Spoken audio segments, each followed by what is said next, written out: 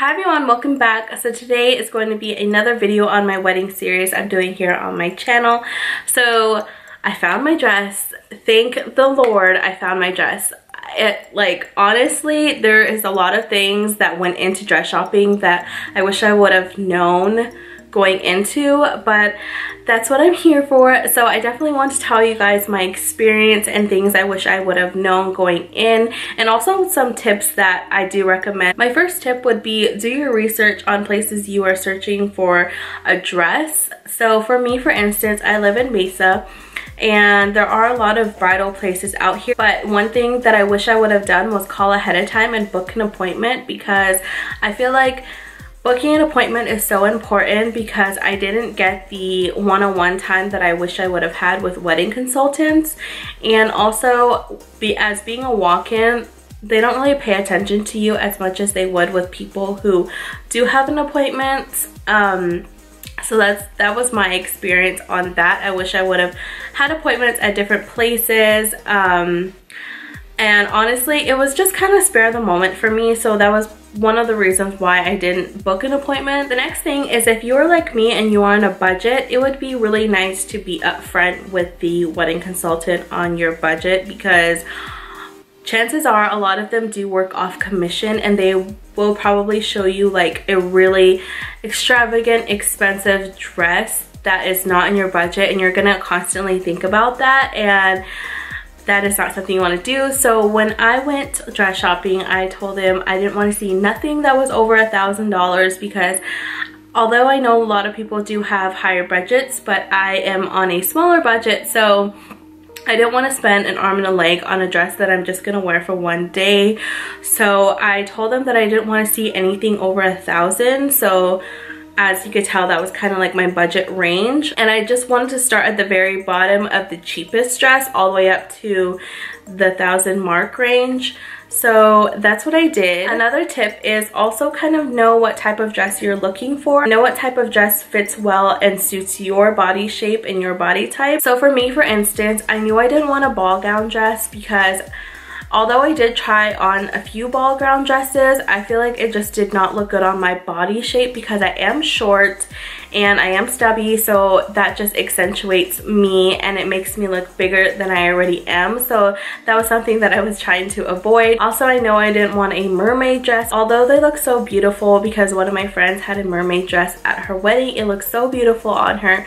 I knew it just did not look good on my body shape, so that was something that I didn't want. And I basically told her what I didn't want, and I told her what I did want, so that way she kind of got the idea. And also, I knew I didn't want like a completely fitted dress. I really want to feel comfortable in my wedding dress. So the dress that I did choose, which was exactly the one that I wanted, so it's like a sweetheart neckline, so it's also mesh throughout the entire chest part, and the sleeves are very lacy, and that's exactly what I wanted. I wanted sleeves. I didn't want a sleeveless dress, because I knew already how that looked like on me, and I just didn't want my arms to look super huge, because dresses tend to like push up your body, so I didn't want to have like my arms look big. So that's why I really wanted the lacy arms, and I'm so glad I did find that.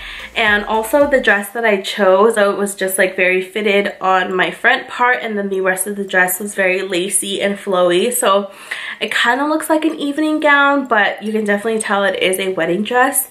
And the color that I did go with is ivory, because obviously I do have a daughter already. Although we are not very traditional, I just knew that I didn't want to wear a white dress, and I feel like white on me just does not really complement my complexion, so that's the reason why I decided to go with an ivory dress.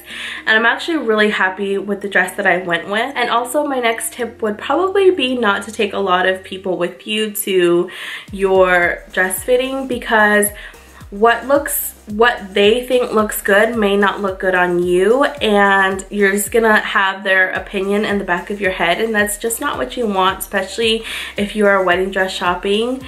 So that's why I took Dallas, and I was really happy that I did take him. I kind of already told him the idea of dress that I wanted, and I literally found that exact same dress that I wanted, and it was for so cheap. It was about $170 or $80. I really don't remember the price, but it was so cheap and I just could not pass it up because it was exactly what I wanted and it fit my body the way I wanted it. And I didn't want to find a dress that I had to fit into. I wanted a dress that fit me because that was just, you know, I really wanted to be comfortable, so that was another thing. And the places that I did look for dresses was David's Bridal, Group USA, Alfred Angelo, Brilliance Bridal, and oh my god, the place that I got my dress, I cannot think of the name right now. It was not like a chain, it was just like kind of an individual store, but I will leave the name of that